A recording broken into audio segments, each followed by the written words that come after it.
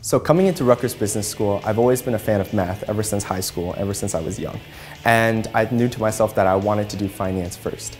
I took a computer science class at Rutgers and I realized it really wasn't for me. And with so much information and so much big data focus, especially in today's job market, my parents really pushed for me to start to become a BAIT major as well, which is Business Analytics Information Technology. And combining both together, especially after my freshman year internship at BNY Mellon, I realized that it's really important for companies to be able to have large-scale business analytics, especially for a lot of their clients, and portfolio analysis. The faculty at Rutgers Business School has been amazing.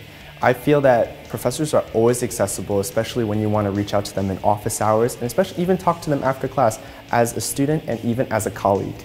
My internship last summer was at TD Ameritrade in Jersey City. I worked in the financial wealth management group as an intern, and while I learned a lot on the job, I know for a fact that I still have a lot more to learn. And I think that in the job and in-class learning, combined together, really allowed me to grow as an individual at Rutgers Business School.